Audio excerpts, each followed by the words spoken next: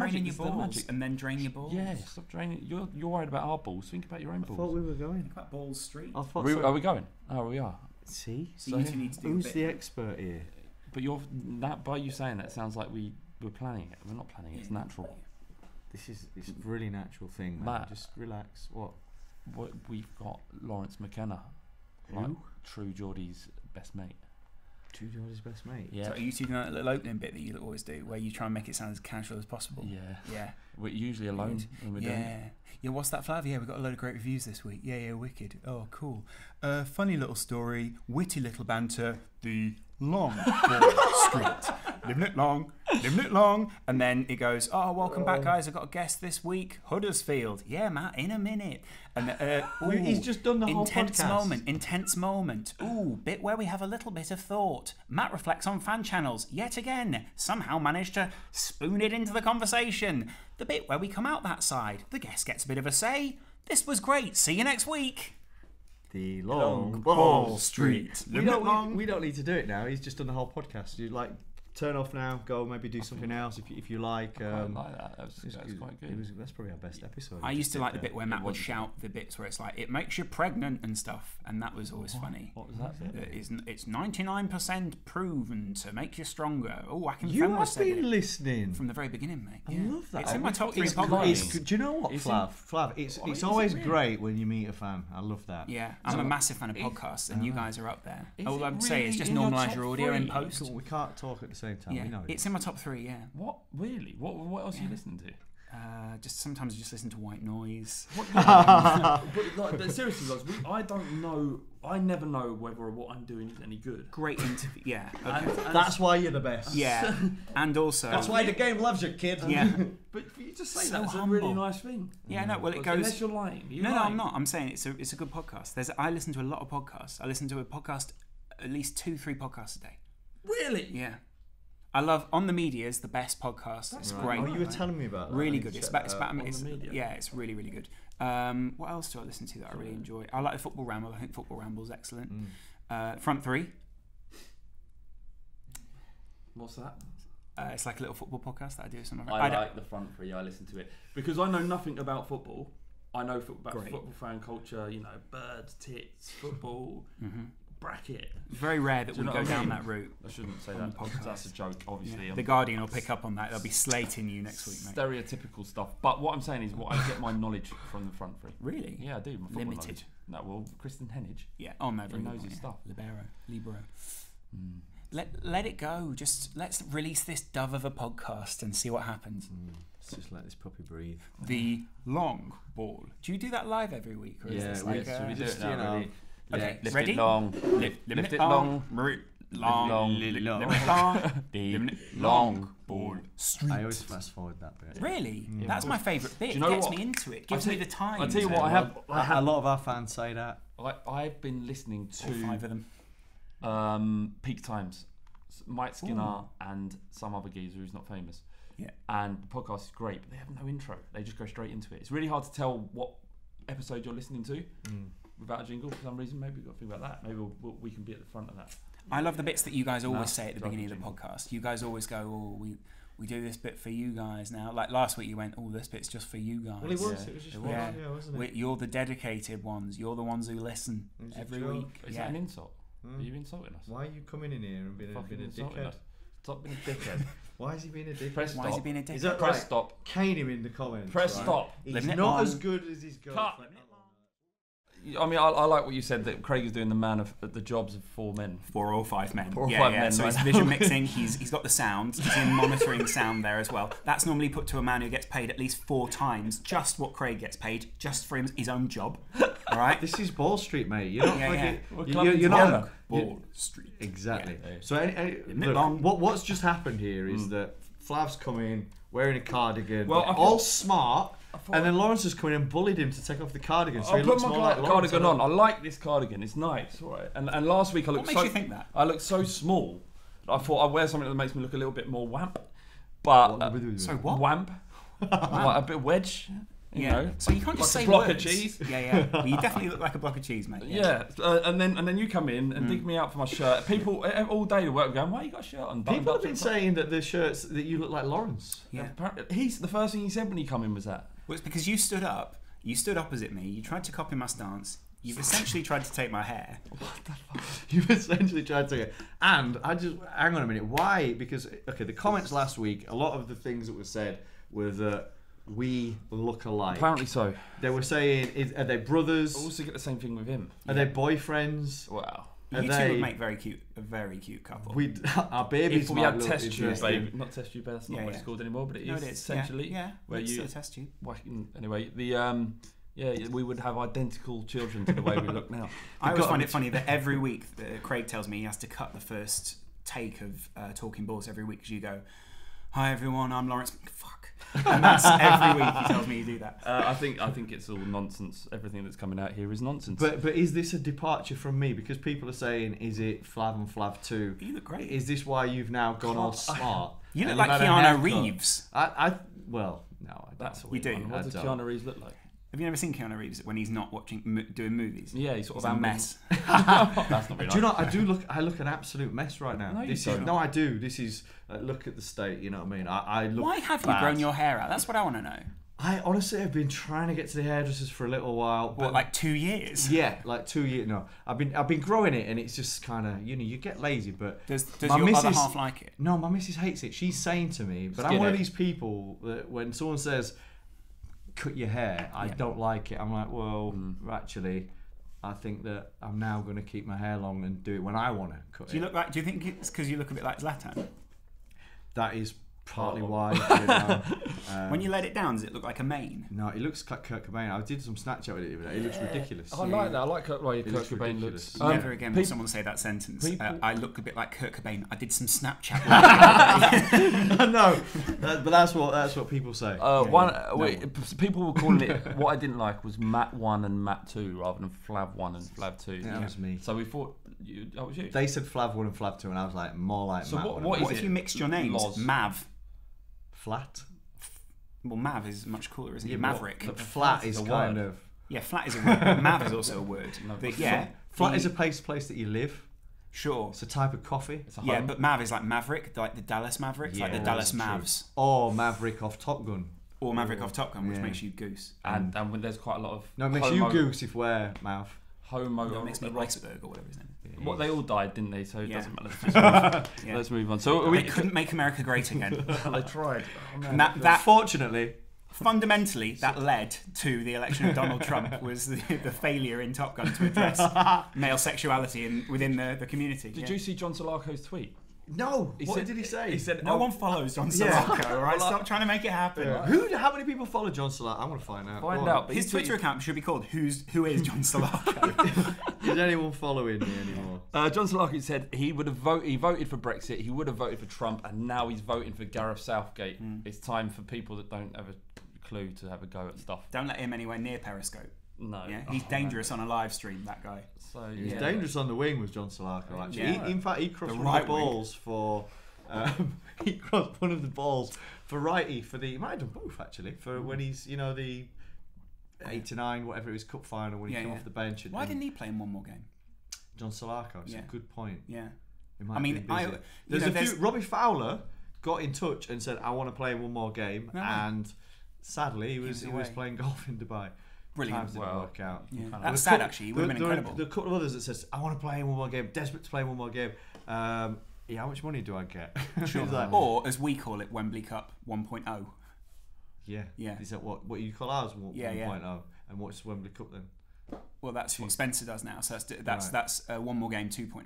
Right. Yeah. I'm not saying Spencer ripped it off. I'm just saying he didn't rip it off. The first people. Spencer was going to play in one more game actually. Yeah, but the thing happened with the Wembley Cup, and that is brilliant. Go and see that video online. Not the Wembley Cup. That's a great video, but the one more game one. It's really well directed. Yeah, it really. And beautifully edited. Flavy's frustrated here because we keep dancing around. We all need to calm down. We're supposed to be bickering. No, this is good. This is good podcasting. I'm fully happy with this. You don't look at Flav. It's written all over your face. Stop saying that. Every time you talk to me, it's like I'm grimacing. Maybe you wanted me and Laurence to not argue, and then here you are. You all right, mate? I had the bad news about my cat this morning. Really? Well, not really bad. It's just that he's moved out, isn't he? What? Smudge, he's moved out. You leave a little note or something. He left a smudge on the side. The neighbours he's moved in with, they left a note saying you got to get rid of this fucking cat. Really? Yeah, it's shitting everywhere. What? And I don't know what to do with it because he doesn't want to live with me. Smudge doesn't. No, Smudge wants to. He doesn't want to be here, so I'm going to put him in a cat box and take him somewhere he doesn't like. Take him to Stu's house. I'm going to take him to Wiltshire. He really? Yeah, he's going to live in Swindon. Which is lovely. Yeah, it's nice. Yeah. It's where my girlfriend lives. Yeah. How do I spell Sulaco? Yeah, John Sulaco. This whole thing about us looking like each other, Matt. Yes. Do you remember when we went to France? Not together, not like that. No, okay. I mean, that's fine as well. I've been to France on Ball Street's dollar. Well, it wasn't on a dollar. I suppose it was. Yeah, it was. Do you know it wasn't? Do you know what? I paid for that whole thing. Did you really? I paid for that whole thing. You didn't tell me that. And the company haven't paid me back for that, and they won't because I don't claim as the expenses owner from of the company. Why not? It was a grand basically. Oh my god, really? Why Mate, you me? You know, not that I'm rich, but When was this? this was in. It's when we did the Righty podcast. Check it out. That was a great podcast. Yeah, that was a great podcast. Really opened up. It was a brilliant podcast. One of my proudest moments working in media. You couldn't. No, I loved it. With an Absolutely loved it. arsenal. And I made him apologise for all the bad stuff he'd done to me As a child. As a child, Yeah. not like In that. fact, that was great when he actually says, "Flav, see all them bad things I did." Yeah, but on the football pitch. I was just doing my job. Yeah. No, that is good. And I'm sorry. Yeah, it was great. I loved it. And actually, I never really had much time for Ian Wright, obviously, because it's part of my partisanship that doesn't allow me to, but liked him a lot. Would you have liked him as a... Imagine him and Les Ferdinand or someone up front. That would be incredible, wouldn't it? No, Did not they must have played a bit for England, perhaps, or Maybe. They might. that would have been a pairing. They're though, both right? number Yeah. nines, though, aren't they? So Well- I know, but number 9s that appreciate each other. like Oh, who? yeah. Give us two other number nines that appreciate each other. Robbie Fowler and Owen. Searching. Michael Owen. Michael Owen. A little while, maybe they could have played together. Yeah. I'll tell you what, a number 10 who all number nines appreciated, Teddy Sheringham. Yes. Actually, Andy Cole and Dwight York were essentially number 9s that That's played true. together. Yeah, Actually, Righty, who I think that when he was at Arsenal, Teddy was at Spurs and was at Millwall a bit during it, and he actually he said that there was this, because they were both kind of out and about in London, there was this big tension and stuff like that, and they'd never met. You feel it from New Cross all the way Yeah. to where. But no, there was a bit of a I don't know what life was like, but I remember him telling me this story, and basically he said they saw each other in a club, like on a Saturday night out, and he just went straight over. They just both kind of saw each other and just walked up to each other, and then just had this big fucking Was hug, that Jude? this big hug. No, this is Teddy Sheringham. Teddy Sheringham, right. And basically, so since then, him and Teddy, really good pals, loves Teddy. And actually, when we were before one more game, we were just driving in the car one time, and I was like, You called him. who would you actually, out of anybody that you'd like to play, like who would that one person be? And I was thinking Bergkamp, Adams and stuff like that, and he went, you know what? Keown. Fucking Oh. Teddy fucking Sheringham. Do you know, it was at that time both of them were going at it, weren't they, in the league for top goal scorer, obviously, and Wright used to nick it. But it was really important to me as a child to have our striker, Tottenham striker, as the top goal scorer in the league. I don't know why, it was kind of the most important thing at the time. And Sheringham did it, I think, one season. Lineker did it, but Wright more or less was was the one. Teddy Sheringham, when he first went on Twitter, was quite funny. Just didn't really know what DMs were. So instead of DMing, he was just atting people. All right, darling, nice tits. And all right, darling, not spoken in a while, let's go for a drink. But he Yeah. did this with multiple people. Oh, fuck. In a It's row. a numbers game. It was fantastic. It really is. You know what? Not many people check your timeline, so he probably got away with it with some people. I once did an interview with Teddy Sheringham, and he seemed like a lovely guy, but all the way through the interview, and this was at TalkSport actually. I went in and I had to commentate with him On a match? on one of my favourite England goals. Okay.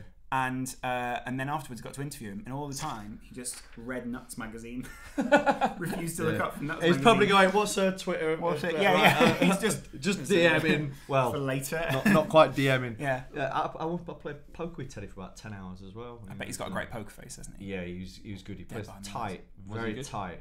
Yeah, it was good. We were both in the latter stages of the EPT London, first place, cool million. He finished. How much did you win? I won about 20 grand. Did you really?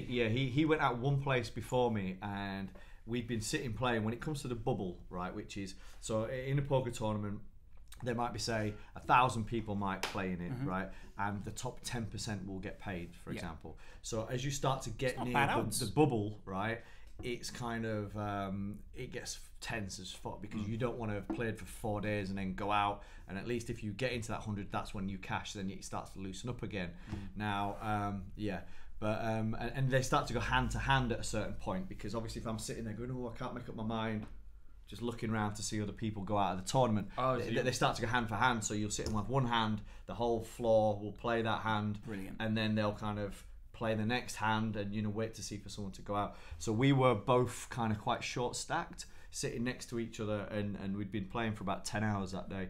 And you just gnawing his ear off about Ball Street. So will you come on sometime soon? No, I was at TalkSport at the time. So I was at TalkSport at the time, and I was actually having to go on the radio and do interviews into the radio, and ultimately into the radio. He got home. He was talking at the radio. He's been playing for so long. People are like, Matt, what are you doing? It's one way, and I'm like, no, it's not. I'm just right. So Adrian. And anyway, we then ended up getting moved. The bubble had gone.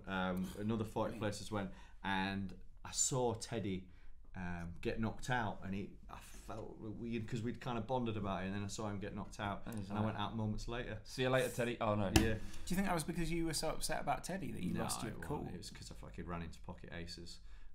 We always run. Table. I won't go into details of poker. I've run into a couple of pocket aces on a night out. Yeah. What was your favourite goal? What was my favourite goal? Oh yeah, shit. Yeah. Go and listen to Michael.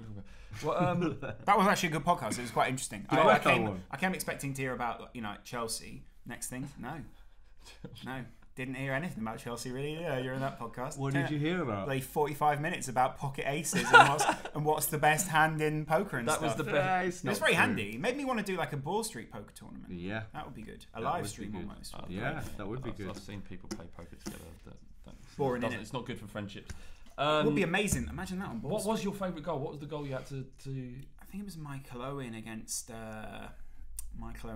Argentina. So it wasn't the ones that Sheringham scored, which is probably no. That was the thing. Was I was given a list of Sheringham goals and then one Michael Owen goal. I was like, I'll do the Michael Owen goal. That was right. His favourite goal, favourite ever England moment. Yeah, and the funny thing is for that, so that was '98, and actually, Wrighty had been told by Glenn Hoddle, who was the gaffer, Wrighty was going to be going to the tournament playing. It was in one of the friendlies beforehand. I think it was his hamstring maybe, and Owen essentially then cemented his spot. So then Wrighty not playing in a World Cup. I mean, let's face it, that'd be fairly devastating. And actually, his favourite moment was what Michael Owen did, which I think is quite a nice little. He's quite a father figure, is Wrighty. Yeah, he's a good man. So we were talking about being in France. Yeah. So this is weird because we've got I don't know what it is, but we look sort of like each other. That's it. We are beautiful. We're not beautiful. This is a triumvirate of sex. I mean, obviously, this gets you where you want to go. Yeah, does it? No. Where do you want to go? Would be my question. Use that when you get there. Yeah. This is an audio thing as well. You just said this happens to be a video, but you're now using your video. These are that's true. We're confused. So we were watching. We were in the fan park. I'm talking to radios. We're crying out loud. It's just over. We were at the fan park, weren't we? And this gentleman of significant age, France. Yeah, it was France, Algeria, I think. Yeah, the fan park. Did you go to a fan park out there? Right, so it was good, man. It was good. I quite liked it, especially when an England fan turns up. And this geezer comes up to us, and people aren't approaching strangers and chatting to them. Not fan park. And we're sitting down, not like you'd hope. A lager, casually in between games. Very hot day. It was. And this guy just comes up, doesn't he? This French guy. Yeah, in France. In tiny ripped jean shorts. Yeah, we've all been there. Yeah, well, comes up and he's just like, "Hi guys." Can't do the accent. Yeah, that's more or less what it sounded like. Was he Australian? Yeah. I don't know what he was. Indian. All right, guys. Indian. Dubious is what he was. And he was just he said, "I've got a flat 200 yards down the road. Just how about us three go and get some chicks?" Brilliant. I was like, fuck. I was like, shit, I'm sorry, we really need to watch this. We're supposed to be at work. What time's Algeria start? I just need to... Very weird. Let me go back to this guy's flat where I end up in a sand bath. Chopped up. Yeah. Where's my liver, Matt? I know. They took my penis. Put it on your head. Yeah. You got liver on the brain. Yeah, that was odd. But that's us desperately trying to get back to the running order. Which I mean, you guys should have just said, and then we could have easily led it back. Because that was a boring story, essentially, wasn't it? Loz, you've been in the industry quite a while. For such a young man, 21. You might say I'm preeminent. Oh no! Yeah, that's a personal injury. That was yesterday. Yeah. Okay, that's great for everyone. So you've been in the industry for a long time. Yeah. You've done a lot of stuff. Most people now know you for the stuff you've done in the True Geordie podcast. And may I say, I'd say so. No, do you think? May I say actually that it takes me a lot to get into podcasts. Mm-hmm. I produce podcasts myself, and I'm always a little bit bitter and a little bit bitter of other people's success. So I actually listen to the True Geordie podcast. Do you really? I do. I listen to it. I love it. I absolutely love it, and I love it mostly because of your relationship. The way you interact with each other. It's quite sweet. It is nice. It's really nice. And the first thing I heard, everyone who listens to the podcast knows that Geordie's kind of his way with women. Yeah, which is kind of part of the appeal to some of the audience. I think so. But your job, Jiminy Cricket almost. Yeah, which is what you said. Yeah. You're the foil. You're the voice of reason. You're the decent human being. Yeah. And I think it works quite well for that reason. What worries me is that people on YouTube. So on YouTube, everyone thinks that you're being yourself. Who watches? Do you know what I mean?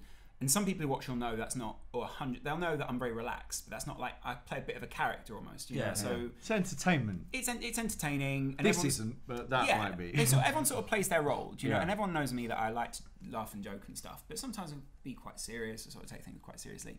Some people since doing that podcast just think I'm like really like an activist almost for women's rights because I've replied to Geordie on very small subjects, about like you shouldn't talk about women like that, and people are like, it's social justice warriors, what I get called. But just for saying to him, political correctness gone mad. Yeah, probably best not to talk about a woman like that. Let's not define her by whether she has hair or not on her vagina. Do you know what I mean? That's not a way to define a person. Craig, can we just cut the word? China. This isn't a lot. Yeah. Do you not like that? I don't like that either. It's just not. It's a little bit of sick up. It's not on Ball Street. Keep that to your own. Keep that to your own podcast. Keep that to your own podcast, mate. Not the V. So I brought some great stories for you guys. No, I didn't really. But the point is, it's a really good. We've called it like educating Geordie. Do you know? Like I'm slowly turning him towards this way, and it's begin to become clear that he's almost slightly changed his views a little bit. When you listen to it from the very first episode up until now, I've listened to every minute. Is what I'm saying. Thank you. You can see it in the same way like characters in Walking Dead develop. Mm-hmm. Geordie is developing in that way as well. That's not to say that the way he views the world is wrong. No, it's just a way, and the way you do is a way. And I actually enjoy all of that podcast, and I enjoy both sides very much so. But I enjoy it because there's two of you on it, and you're both offering two. It's a yin and yang. What I find quite hard, it's a weird relationship as well. It is definitely a weird relationship. You shouldn't like each other from the outside. Yeah, that's what everyone says. That's what I find quite weird. You genuinely do as well. Do you think? I was chatting to someone last night, and Nick Morales, who's like quite a young journalist. He's really good, knows his stuff, and he said to me like, do you struggle with what he says? And I said part of the reason that I agreed to be on the podcast was because I thought like there's not enough debate out there between someone like me and someone like Geordie, and it tends to be that like I'll hang around with a load of leftist people or whatever, and we'll all agree, and he'll hang out with all his mates and they'll all agree. And part of the American election was that neither side really mixed, and so when it came down to it, the polls. Everyone read the polls for however they wanted, but no one really went to the other side and said, how do you guys feel about this? And so when you get Geordie and I, there's like a mutual appreciation of the way that the other one thinks in that sense. And I think a lot of people are more than willing to sort of put one in the box and put the other in the box, but actually both of us appreciate the actual person. Yeah, well, the actual person on the other side, you know what I mean? And so that's quite interesting. That is interesting. I find that a very interesting. It's like it's not yin and yang in that sense. It reminds me actually of university, and when you actually kind of, because I was a northerner that kind of went to university, and then you meet kind of these people from different areas, and and there is that whole cultural kind of difference that goes on. Where are you from again? I'm from West Yorkshire, right, so a place called Wakefield. I'm a Huddersfield Town fan, but born in Wakefield. Yeah. How long did that take? Yeah. What? Yeah. I mean, I brought it up. You've got Huddersfield in again, haven't you? They're not going for the league anymore. You don't have to keep mentioning Huddersfield. You've done it again. You guys not going for the league anymore? Of course we are. You're -1 and third. How does that happen, by the way? Yeah, minus what? 1 goal difference? Yeah, you're third and -1 goal difference. That is incredible. I can see that there's a genuine bit of irritation in Matt's eyes here. Of course there is. Why? Because of others. Because you're touching me for a start. Yeah. Don't touch me. Why do you like being touched? Yeah, no, I do. you I do. didn't touch you. Yeah, you do. An excuse. Can I just say, for anyone who doesn't know Matt, there's a guy, a really great producer called Pete Givens, who used to work on early Ball Street shows, like was the producer of all the early Ball Street shows. Yeah. Matt and him were very touchy-feely to the point where I remember once... Where are we going with this? I remember once being in... We just finished the first ever shoot at Wembley. You're like, where's Matt and Pete? With Righty. We're just both naked, We were wriggling around on the floor. What are you talking about? Oh, a wrestle. Close to that, right? They're having it... We go over to the Hilton that's opposite to edit in the Hilton. That's right. And we're all editing in a suite in the Hilton. And there's me and another guy called Tom, and that's about it. Right. And then...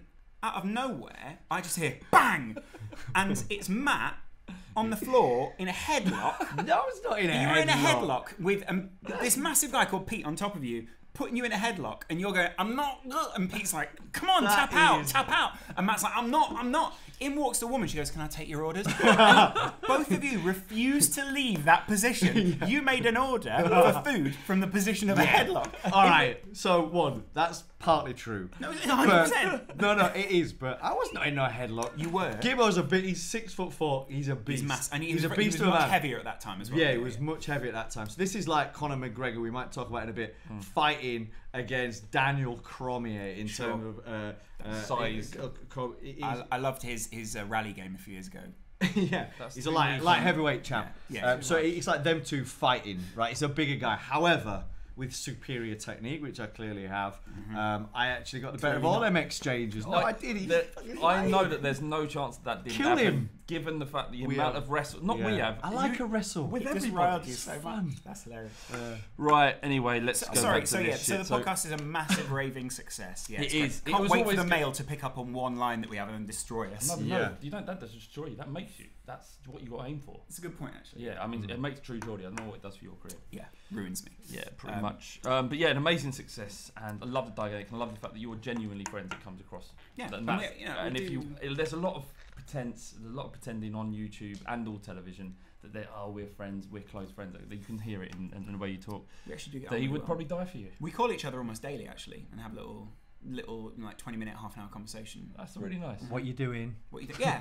No. What you wearing? And sometimes we'll get a bit angry when the other one doesn't pick up the phone. Yeah. I called you 3 times. Are you out? I'm not even joking. Yeah. Where are you? Who are you meeting? Ball Street. Oh, yeah. All right. You're not with Spencer, are you? Yeah. You're not going to do a podcast with Spencer, are you? Again. Yeah. But I mean, the whole, because you're almost portrayed like I've not.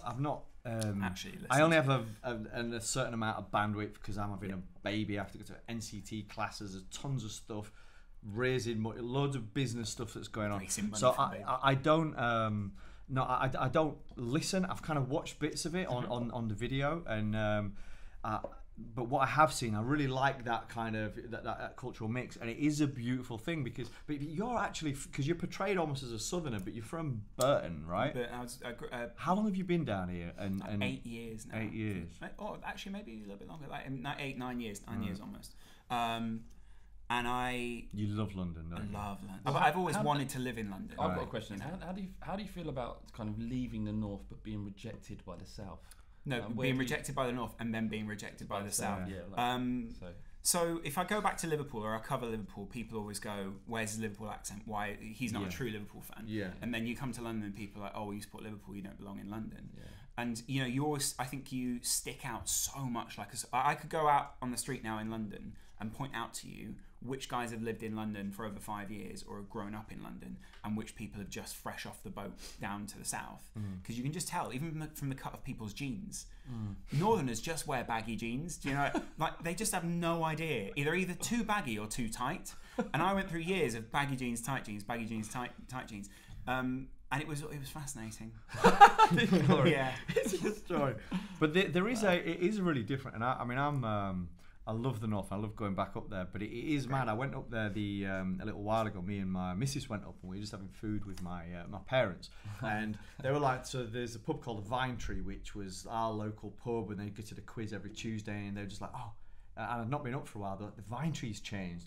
Now it's this Italian restaurant. It's really good. It's beautiful. We'll go there for lunch. Can I just say, every place in the north you go to has a place which either is Vine, or like the Vine Tree. Yeah. We've got this, and then you've got a pub named after a king, and you've got a choice of those two, and then the Bull's Head. Yeah. You know, and that's all you've got when you go to any northern town or city. Those are the three places you get. They've also got great ones like the pot oil. Yeah, exactly. Pot oil. Oh, it's really urban. So we go in there, and this is the difference between the north and the south, pretty much, because we're in there, right, having dinner, and my dad's like, "Oh, by the way, right, you know, before you go." Is she pregnant? No, you can't mistake that. But he's like, before you go, right, check out the toilets in here.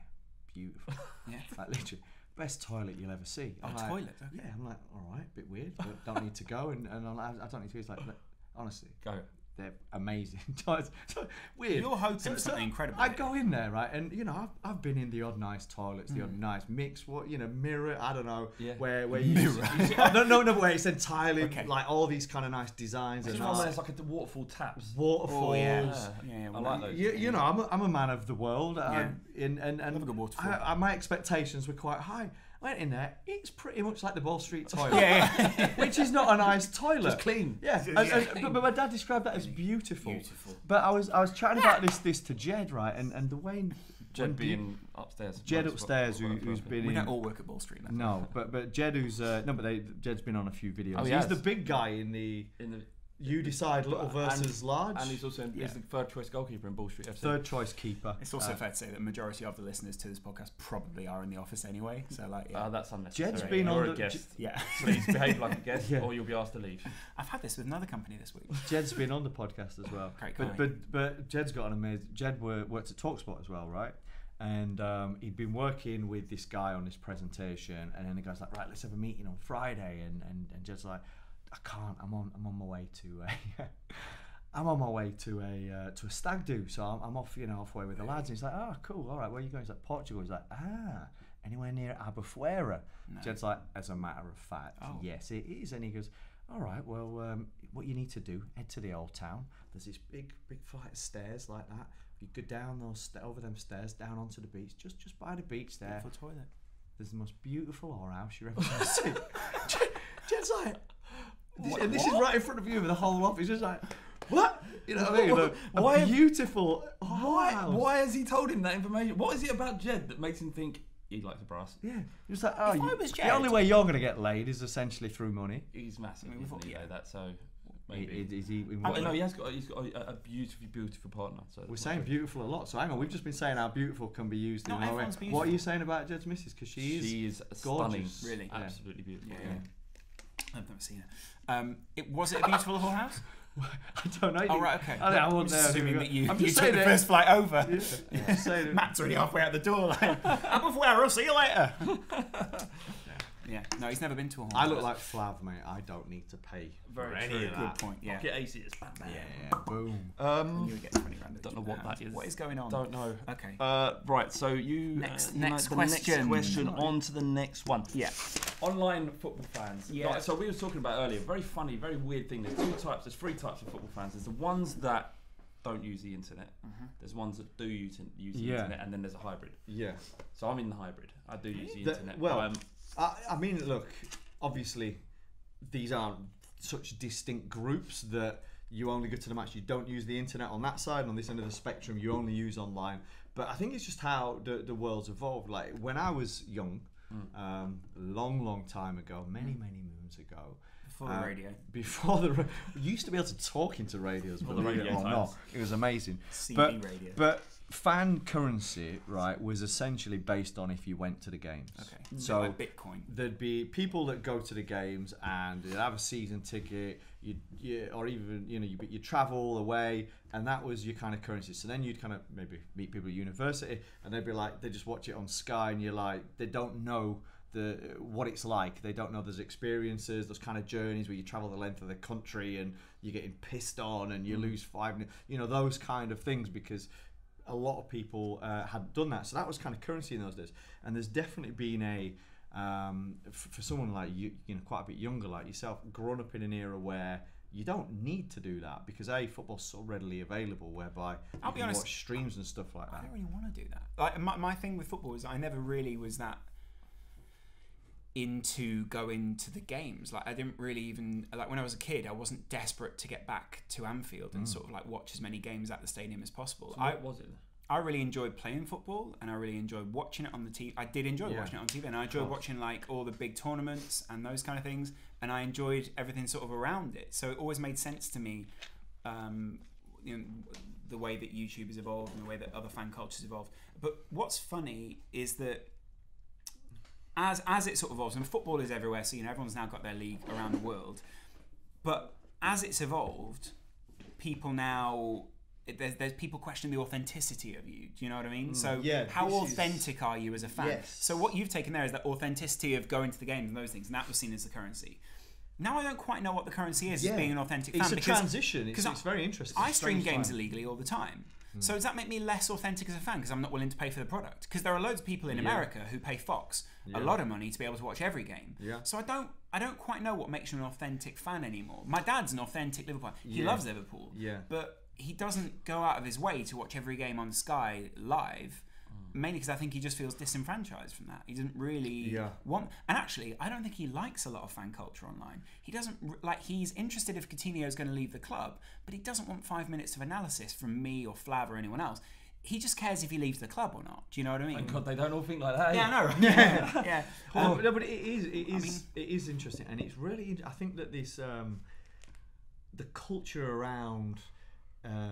YouTube comments to do with fans, it is a mad thing, you know.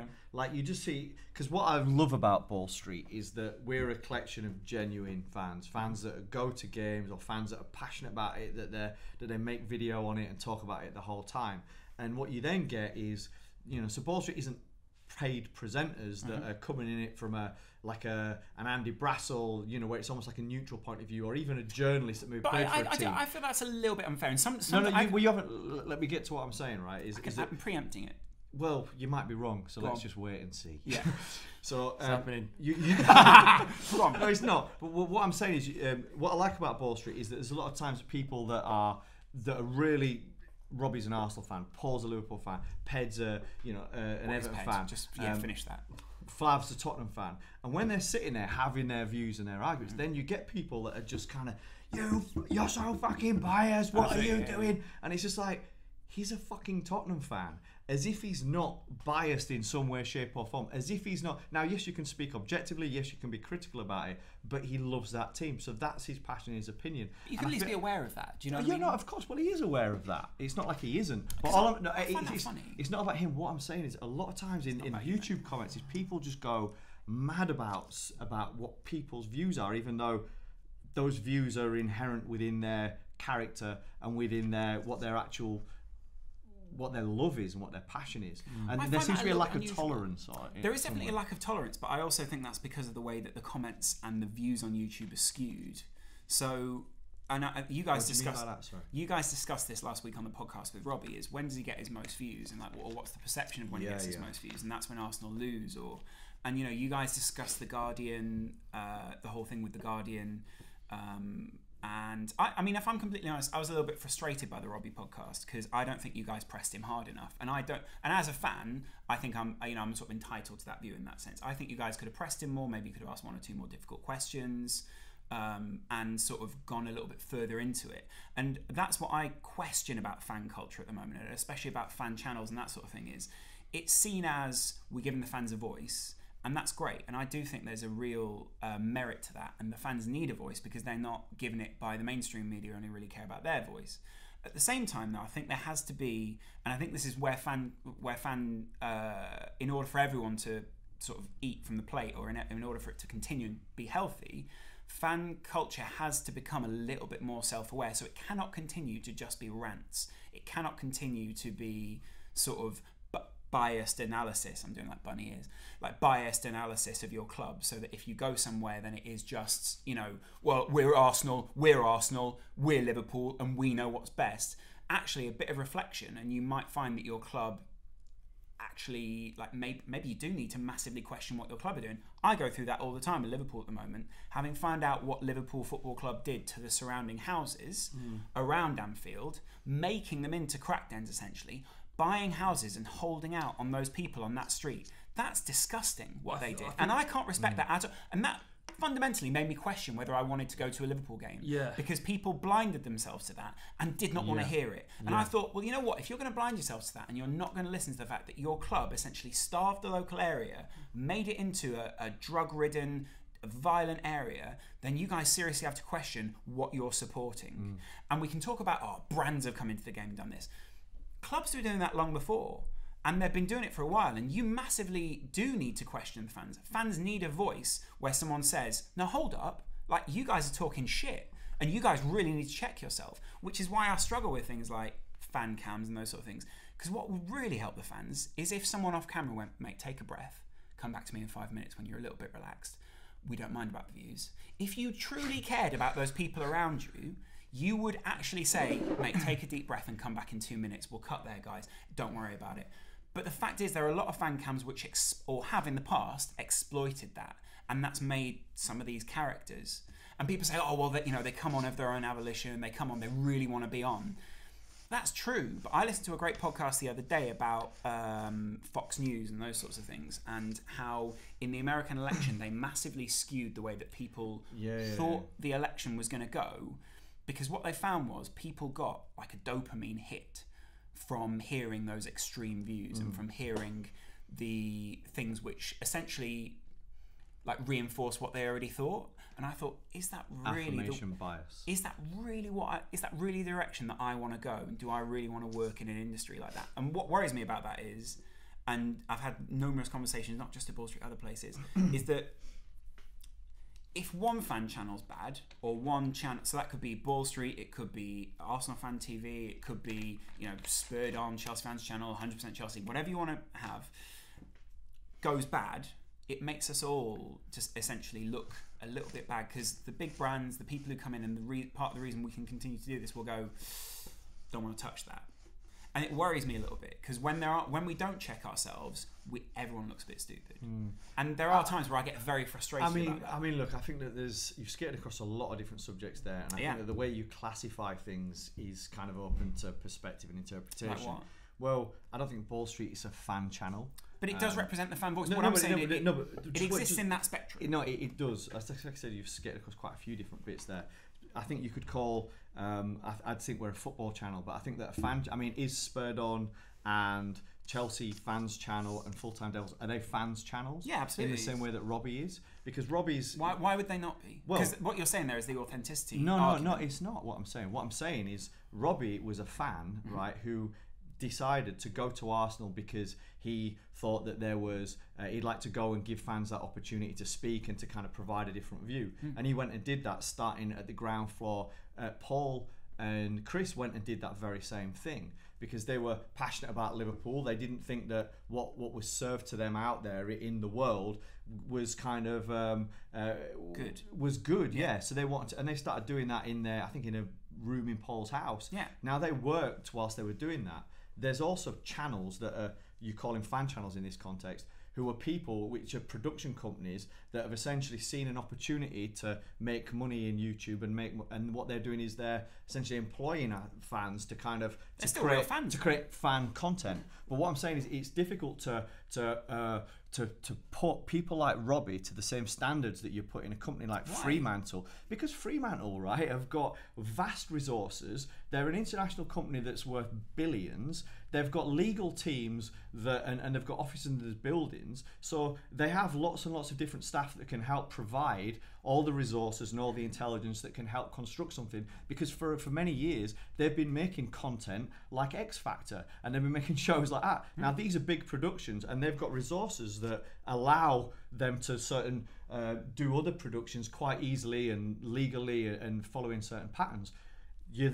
So you're looking at something that's this big, and then you're going to a guy who's been making content in his fucking garden, you know what I mean? Who's kind of like literally going, will this camera work? Can I do this thing? And that's almost like the A-team used to go into a shed and find a wheelbarrow and a few cabbages and come out with a tank. You know, they're kind of competing in those regards. Those are fan channels that are made by fans for me. Whereas what you're talking about is quite high-end production from a company that's different. So there's ways of distinguishing these companies, and I think that sometimes people hold people to different standards, you know. And what I'd also say is within this space is that I think it's more of a YouTube thing, you know. So I think that you look at people like KSI, who are amazing and are very talented, getting a lot of brand money. There's times when they do things on their journey of evolution that are kind of maybe do the name of YouTubers bad. I mean, I get what you're saying broadly, but there's a lot of, I mean, I don't want to go into it, but there was this whole thing where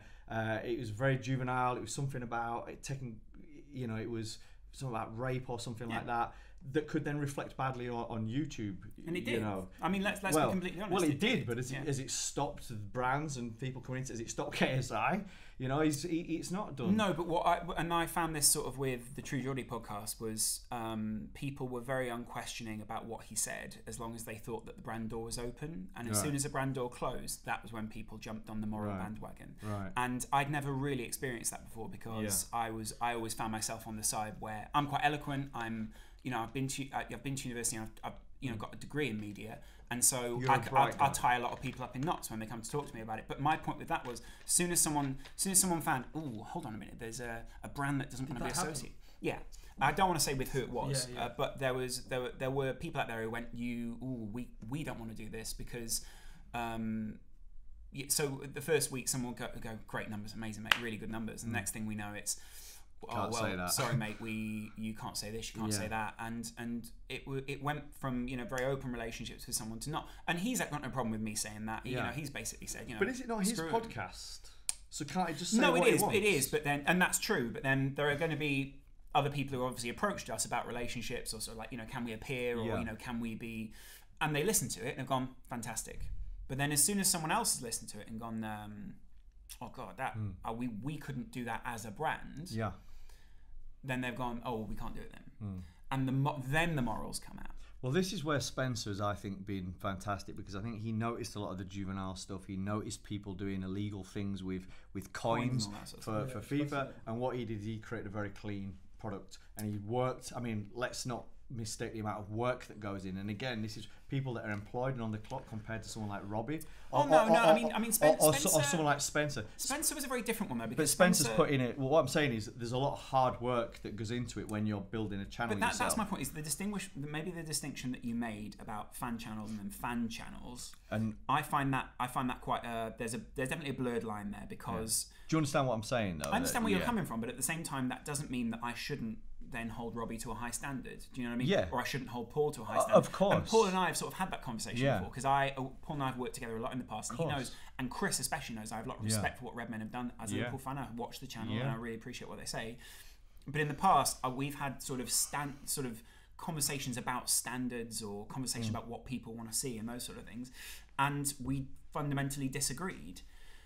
And what I always find interesting is that actually that doesn't mean that Paul and Chris have always stuck by that. They still hold themselves to high standards in terms of what they want to put out. Of course. And I don't think that means that you can't, just because... I don't think it's mutually... I don't think that you should, just because it's hard, that you should forsake quality and you shouldn't be mindful of someone's health or balanced opinion. Absolutely. I'm not saying these things are mutually... I'm not saying these things are mutually exclusive. All I'm saying is that for someone like Robbie, who was doing a day job and then would go to a football match and would work to 3 o'clock in the morning to get these things out, and it was just him and Tao, and they're doing the best just to get the content turned around, edited and uploaded and tagged. That's different to a business who's got lots of different people. But now that's Robbie's job.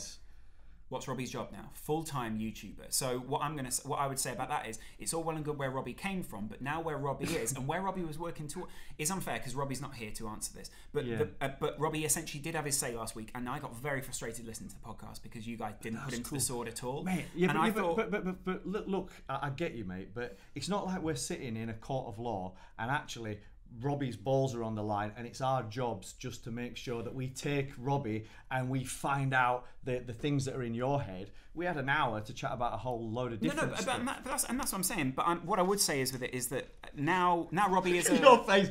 It's happening. But now it's not. It's not. You know, it's cool. It's an interesting conversation. As soon as you want to be involved in that space, then I think that, and it's almost like a fraternity in that sense. And that's always what I find hard, is that especially in creative jobs, people are more than happy to go along with things until the apple cart gets a little bit rocked or until something goes wrong.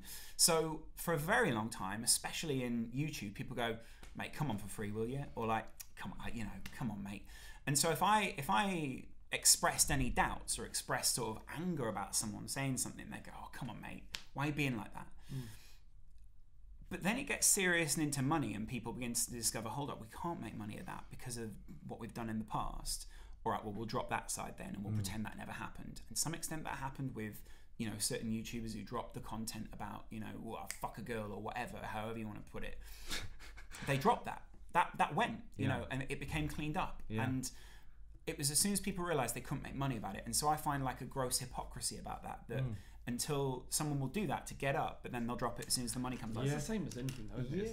It's like you hear people, who they kind of come out and then they realise it's not the way they make. Then you're not a voice for the people. You kind of go mainstream, don't you? Sell out. But you're not a voice for the people in that sense. Is that why you looked at them? Well, no, I was just it's slightly very. Down. I mean, slightly down. You want to put them down. Slightly down. Yeah. Okay. I mean, but my point is. Can we edit that out, Craig? Yeah. I'm joking. We can't edit it But out. my point is like the fan channels, and that's what was the problem with the last American election, was that the voices weren't properly heard. Are you saying Robbie's like Trump? Is that what you're saying? No, I'm saying the opposite. I'm saying what Robbie wants to be and what Robbie wants to represent is fans. But so that has to come to a point where you help the fans synthesize their own voice and you help them make a more intelligent point. So all well and good us saying, like, it's the same. Robbie is not TalkSport or Robbie is not 5 Live, and I sometimes feel that Robbie is different to those guys because I love watching. There are certain fans that I love watching on Arsenal Fan TV and on Redmen and, you know, all those other channels because they've got very good, eloquent points to be made. But there are times where people don't take a breath, and I feel that takes away from their voice because the big guys can go, just an angry guy. And that's what, essentially, that happened a bit at The Guardian on that podcast.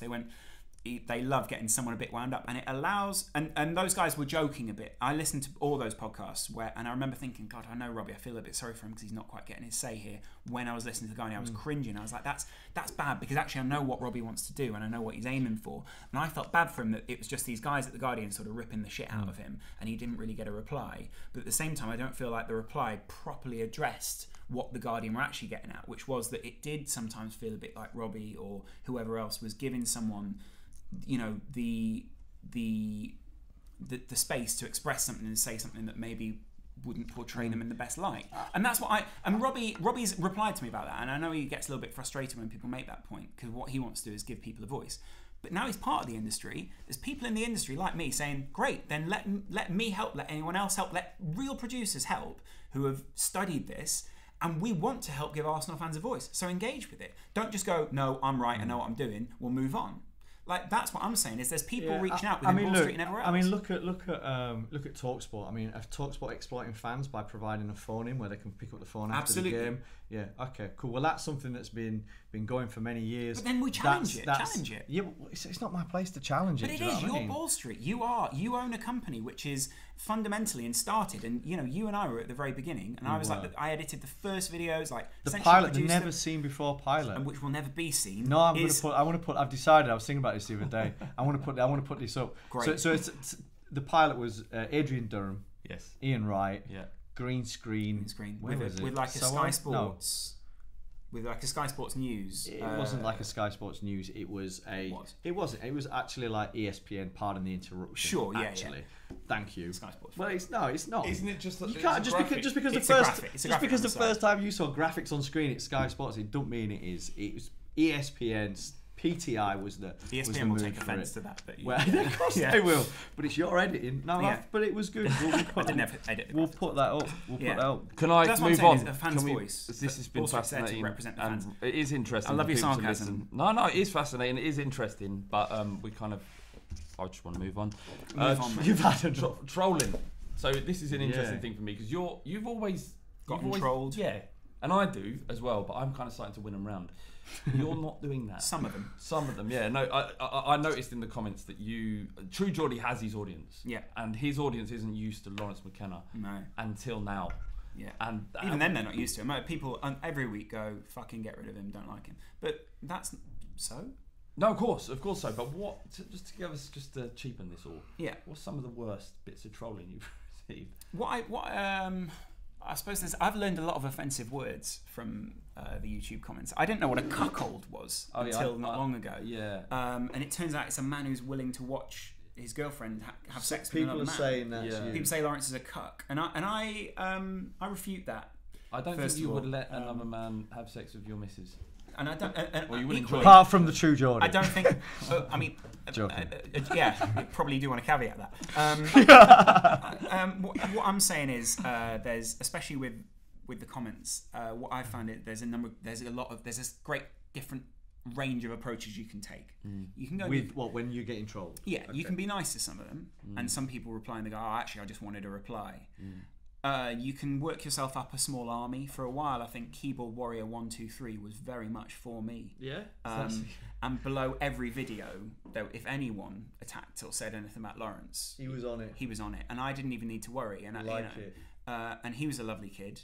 And then there are other people who just disagree fundamentally with what I say. So they are right-wing people who just want to try and get at me. Yeah. And I just quite enjoy that. Do you engage? Yeah, sometimes. But then I'll just leave it. And I never.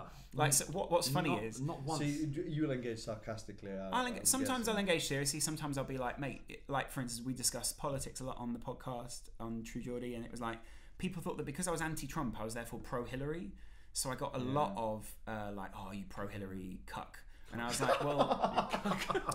And I was sort of like, well... That's funny. That is funny. Fundamentally, like, actually, you're partly showing why I might vote for Hillary is because you are part of the problem. But then... Pro-Hillary. That is just a funny That's got to be your bio on Twitter now. Pro-Hillary cuck. Yeah. Is it alarming, though, that we reached the situation now where I can have someone leave a comment below Talking Balls or something like that and say, Flav, I wish you were dead. Yeah. I hope you get cancer. Is that what's been said? Yeah, not on Talking Balls, to be fair. I think I actually went through and deleted them just the other day. I kept a load of messages. I might have screenshot it. One guy said, "It's my birthday tomorrow. I hope you go to the top of the London Eye, fall off, your penis falls off, and you land on it and it goes up your arse." and I laughed out loud at that, and I was like, first of all, you've really taken the time to think of a very erotic situation for some people. And then he said, it's an adrenaline-filled erotic moment, because that climb and then the fall, your heart would have been racing. There's a lot to it. Yeah, my heart would be racing so much my penis fell off. Do you know what I mean? Yeah. So I plunged to the ground and I just replied to him, "Oh, thanks, mate." And he was like, I can't remember what he said back. I think I screenshot it. Thanks for replying. I think you're really good, actually. Thanks for replying. Actually, I think you're a really nice guy. I just wanted to see what you'd say. Yeah. Another guy just continually messaged me the word pedo. Until when I replied, he went, "See?" And I was like, that's actually a great punchline. That's a bit like knock knock, but for ages I just haven't replied and he just kept going knock knock. And I've been like, don't do this one, mate. And then when I replied, he went, "See?" And I thought it was quite clever. And then he brought all his other mates in to the conversation, added them to the conversation and went, "See, I got him." And I was like, no, very good. Fair play. Yeah, but what is it? What does it say about us and our society and on the online community, certainly around YouTube, when I feel absolutely nothing. Like, the only reason I'm talking about it is I'm interested in what you would say. I have no feeling about someone wishing me cancer on the internet. Yeah, that gets me a little bit because you know what worries me a little bit, and I've lost some really special people or people who were very significant in my life to cancer recently. The guy who was originally one of the biggest producers and a massive influence on my career. Died of cancer. Yeah. You know, so he was involved in Ball Street, and essentially he brought Laurence into the fold. So the whole reason I'm at Ball Street is I met with for coffee with Keith, and at the time I was quite young, really fresh-faced, very uncynical, and just ready to get into any project. And he said, "Perfect, I know just the guy." I met Matt and Stu, and we were away, and I loved it, and it was fantastic. And Keith was such an influence because he was just this really knowledgeable, excellent producer, knew how to do everything, but was also so open to a young YouTube guy going, "Why don't we try this?" Yeah, he's an amazing guy to be around. Just a lovely charisma. Exactly, yeah. All the football, and that was what I always found funny was Keith perfectly trod the line between Leeds fan though. That was a real shame. Yeah. But what he perfectly trod the line between someone who was very knowledgeable but could at the same time step into a room with any footballer and instantly gain their respect. Yeah. And that was something I always looked up to because, you know, if you put me in a room with any footballer, most of them look at me and just think, "Fucking hell." Yeah. But anyway, who's this pro he died. He passed away, and I was really upset about that at the time because I didn't really get a chance to say goodbye, and I was sort of. He was a massive influence on my career, and I wouldn't be here without him. Essentially, I would have had to leave London because I was at the end of running for people and getting coffee for people.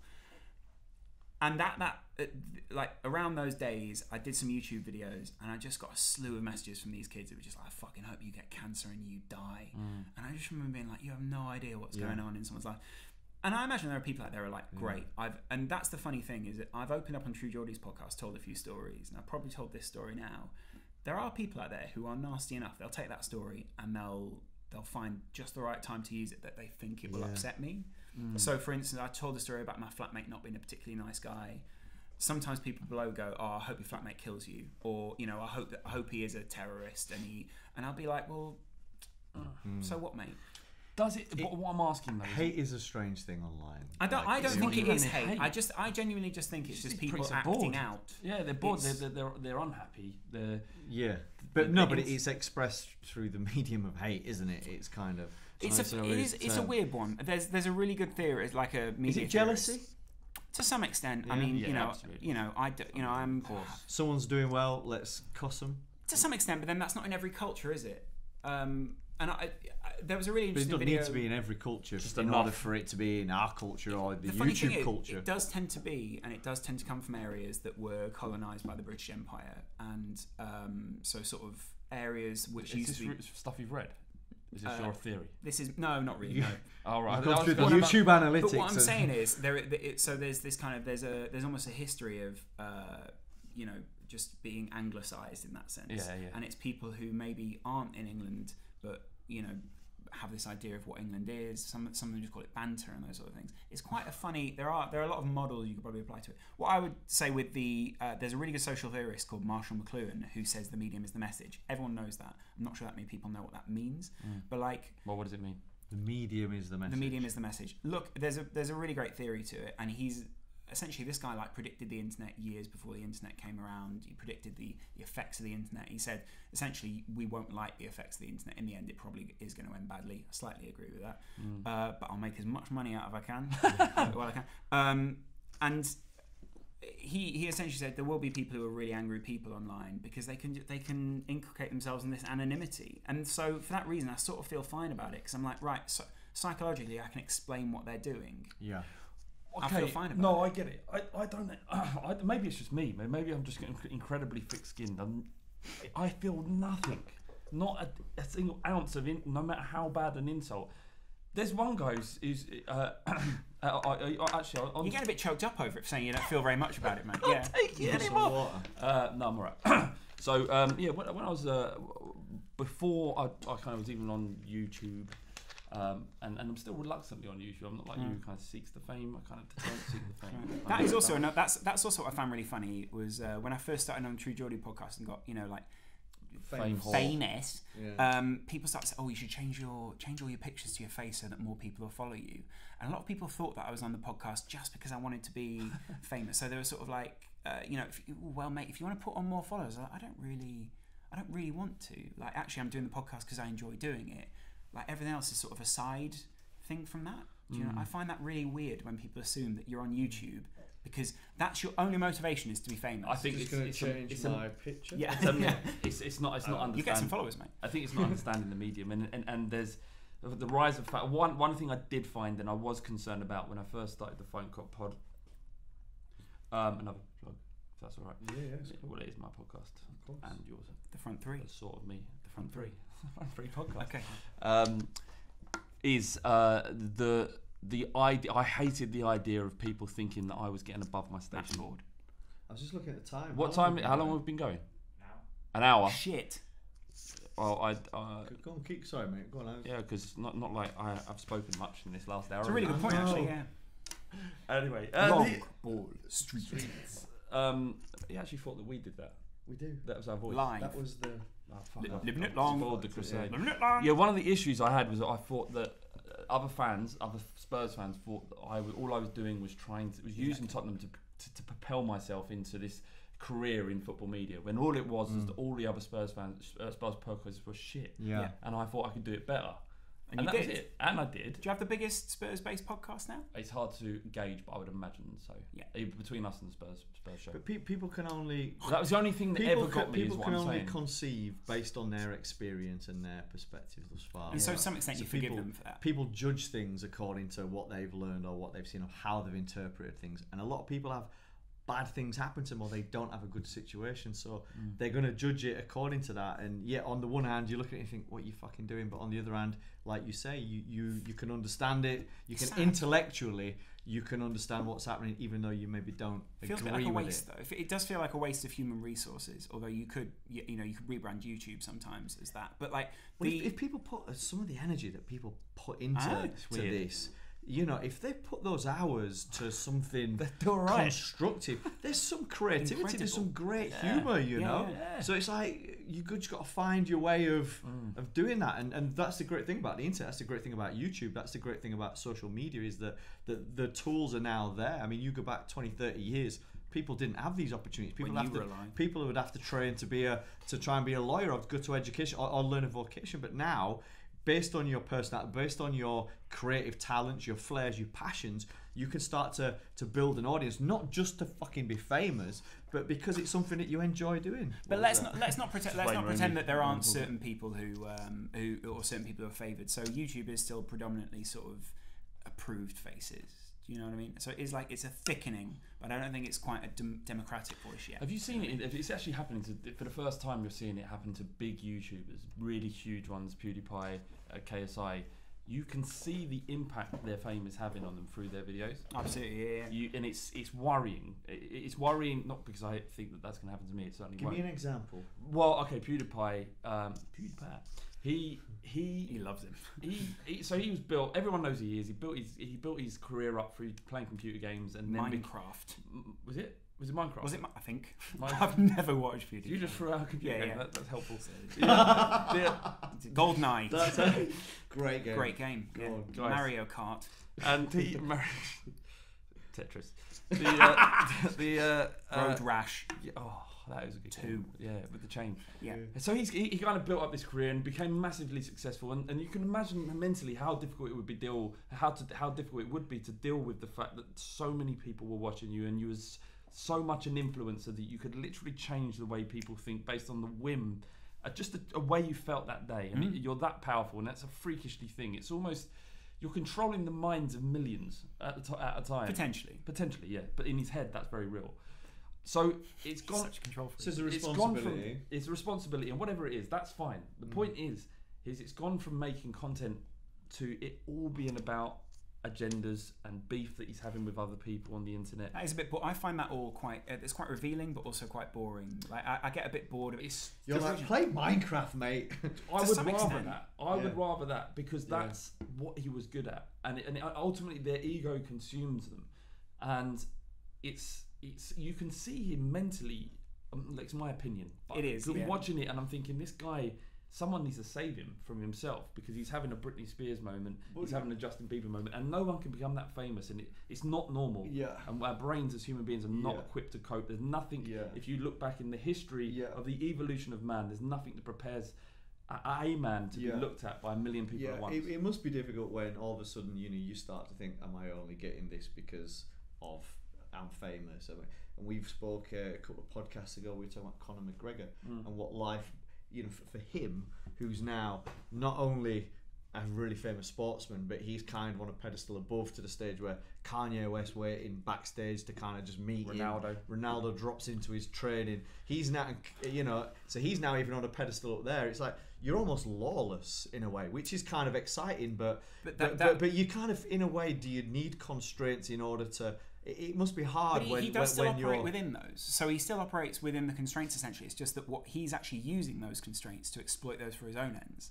Because what he does you're talking about his political battle with the UFC, or what you're talking about? No. Well, I mean, to some extent you can put it that way, but also, he's the only one that can do that. If all the UFC fighters did that, it wouldn't be the UFC. Well, do you know what I mean? So that's my point. Is that you can't. If everyone was like PewDiePie, it wouldn't work. So, to some extent, it can only really be him that acts in that way. It can't be every fighter that acts. He's taking it to the... No one's saying it is what we're saying. No, but I'm saying... when you're fame and that gets so out of control, it's kind of... It must be... That will it's come hard to an to end, get indulged. It must be quite hard to lose... to maintain a grip of reality. I think there'll be a lot of casualties along the way, and I do think you're right to some extent. Well, he left one on Saturday night, There was one casualty there for you. Yeah. The problem is... just trying to get some humour into it. the part of it is that actually we're sort of moving towards, you know, being really interconnected with other people and those sort of things. And I think partly the celebrity that comes with that is the old generation mixing with this next generation. That there are hubs where people head to, but in the future those will be more. They won't be people. They'll be sort of ideas and that's the difference between a Ball Street channel where that's like a logo or whatever, or like a Batman sign, and PewDiePie the person who has become less of a person and more of like a phenomena or whatever you want to call it. Yeah. You know, so that's the problem with that. I think I've heard of one particular YouTuber, a famous female one, and essentially this company that I know, an agency, was working with her, and she's paid money to essentially appear at something and meet people and do stuff. There's someone who went missing for a few days. Do you know what? I don't know these people's full life story at all. I just know that it's a famous one, so I don't know all of the shit that she's done. But essentially, like she couldn't get out of the car because she was kind of anxious and needed to essentially take. I forget what the the whatever feel good pill. Give me a name of it. Do you mean the stuff? They're called anti. What are they called? They stop your heart from going. Really? You mean the stuff beta blockers? Beta blockers. Yeah, she needed something like that just to kind of get out of the car. And it's snooker players also take those. they do. And snipers. Yeah. Do they? Yeah. Diazepam.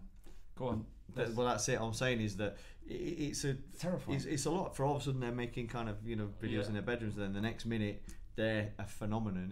It comes. It's a transition that's quite difficult to cope with. I think actually going back to McGregor. So Laurence, are you going to be okay? Because that's obviously where you're heading. Happening. That's obviously this is happening to you now. Have you felt any different, like emotionally about different? Yeah. Have you felt any additional pressure, or does it feel any different, knowing that you've got 150,000 people watching what you're saying? There have been some weird moments. Like some people go. What is quite funny is, you know, I've got obviously I've had a girlfriend for quite a long time, and you know, Brian started ripping me about that, and after that they were like, Brian's a True Geordie. Brian's True Geordie, and weeks after that, people would post below my pictures. Oh, you better make the most of her before she leaves you because you're punching above your So people would, from hearing that, would then go and find you in other places. Find me on Instagram, and there would just be kids who were just like, "You're not nearly as good looking as your girlfriend," and these kind of things. Right. And obviously, like that's something that you can sort of laugh off. And in the relationship, we same people are banging on about Trump, and let's face it, and I was he's punching in that regard. Yeah, but I was a bit like, well, I remember we sort of sat and looked through them and was a bit like, well, this is quite funny, but I thought that could be really for someone who's ugly, this might be really bad. Yeah. Luckily you're not ugly. Luckily I'm beautiful. No, but you know what I'm saying. So and you know, everyone's got their insecurities and those sort of things. No, that is a horrendous thing to do to someone. Yeah. It's really it's just really weird. Do you know what I mean? Because actually, what I do know is that anytime that any guy sees any other guy, no matter how that guy walks down the street with a really beautiful woman, a lot of single guys that I know go, how do you get her? Yeah. What a loser. And I know that from being a single guy yourself. You look at the woman, you look at the guy, and you go, something doesn't add up here. I'm better looking than he. Do you know what I mean? Because loads of guys make that, and celebrity relationships. We got it on a very small scale. We don't need to do that because of that. We just go. Congrats, mate. Must be a cool guy. No, but there's a lot of kids out there who maybe want that. Yeah, I can see this happening. No, look, it's a weird one. It is a weird one, and it's horrendous. And I did actually think that when I was listening to it, and I'm sure. I don't pretend to know anything that Geordie thinks, but when he was listening to it, I don't think that he would have, and he wouldn't have said it if he anticipated people would then do that to you on social media. We both found it we all found it quite funny. Like everyone sort of laughed about it. That's what I found quite nice. Yeah. So in a similar regard to that, one of the ones that makes me laugh is when there's a hot girl or some, check out this girl that I know or so and so, and then you'll get that guy that blatantly can't get her, going, not my type. Yeah, I wouldn't be interested in that. It's like, look, mate, you haven't got a girlfriend. You'd trust me, you'd be like a rat up a drain pipe. Wow. But when I see it, it's just like being back with Geordie. Yeah. But when I see that, an expression.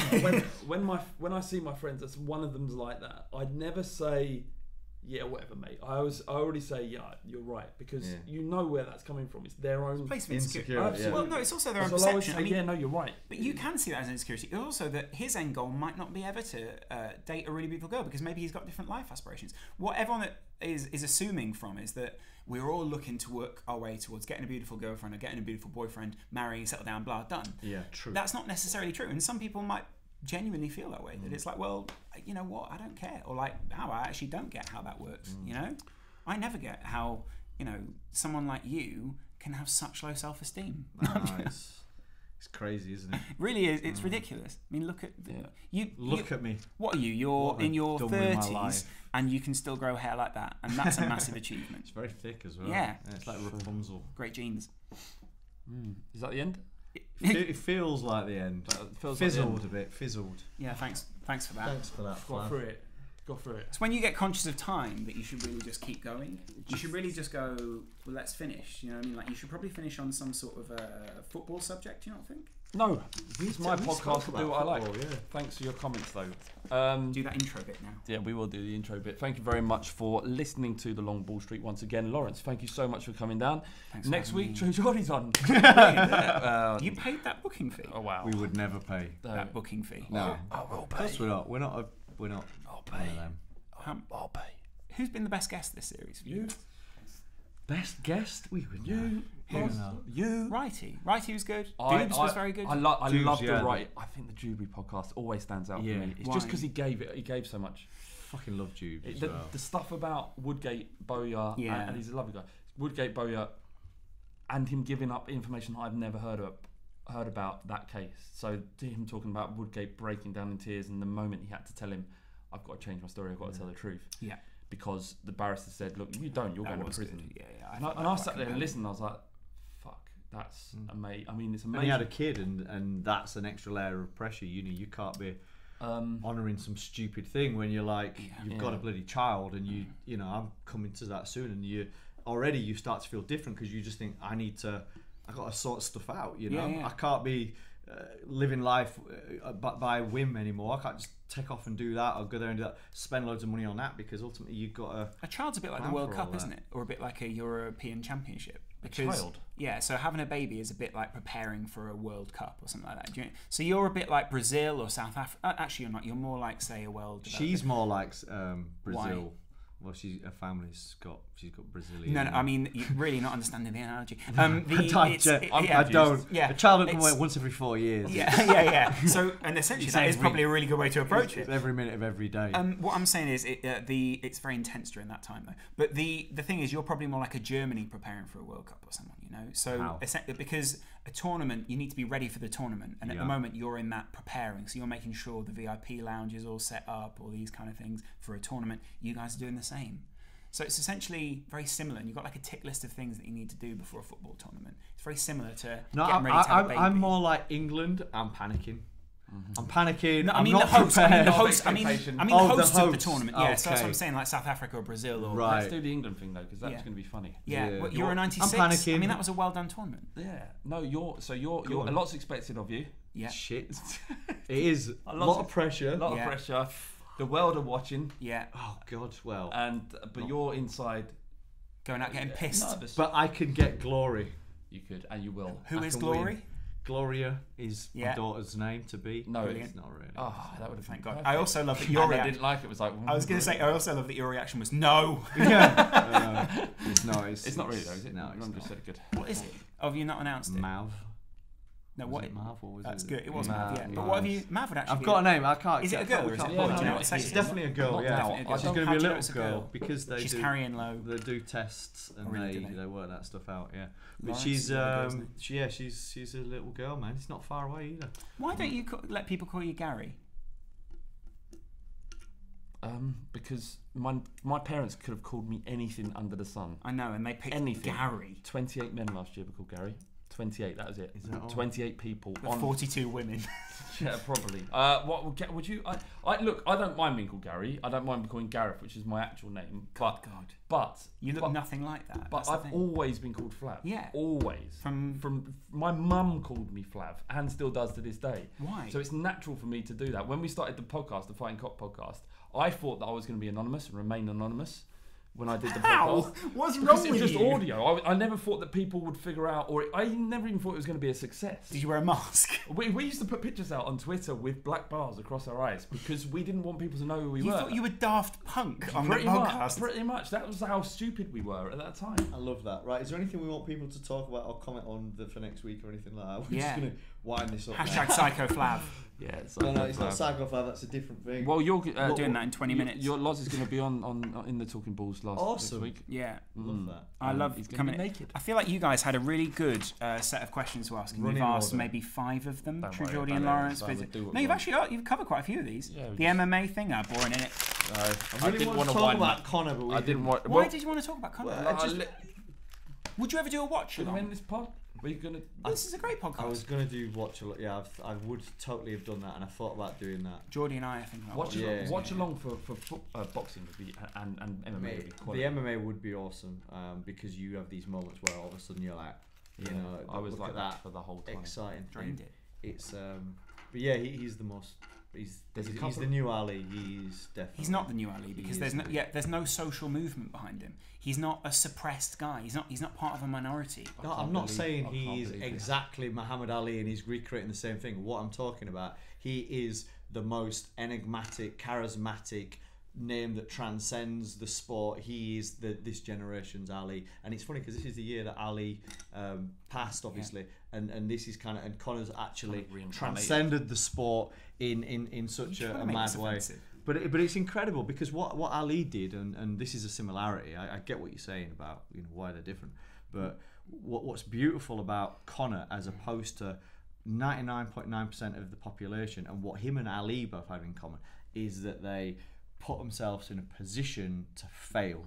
They put themselves in a position where they've created so much pressure on themselves, like the predictions, like with the loud talking, with taking on the challenges as they did, like Ali taking on Foreman and coming back and getting into fights that he kind of shouldn't. And the American government. That's what Conor's done. Yeah. That's what Conor's done. That calculated risk. But it's a beauty. But to actually do that and to put yourself out there like that and to create that kind of pressure, and to then not fail, I understand. Yeah, but it's phenomenal. Yeah, all right. Can we end? Okay. What was a movement though, wasn't it? Thanks. The end of the Fighting Cock podcast. The Fighting Cock. Who are you? I don't know. I'm falling apart. I thought this was. I've quite enjoyed myself. This podcast would have been better with just me and Matt this week. I feel. I would have happily. Don't know what to say. What's the end of the what? You're alright. You're alright. Yeah, I'm fine. We better cut. Cut. Yeah. Flav, are you okay? Yeah, it's the end of the Long Ball Street podcast. Go get his tablets. Living it long. Living it long. We got to do the intro now. That'd be fun. Alright, I'm gonna go to the toilet first if you don't mind. Sorry about that. Leave a review. This is Long Ball Street. We'll see you at the far post And the front post.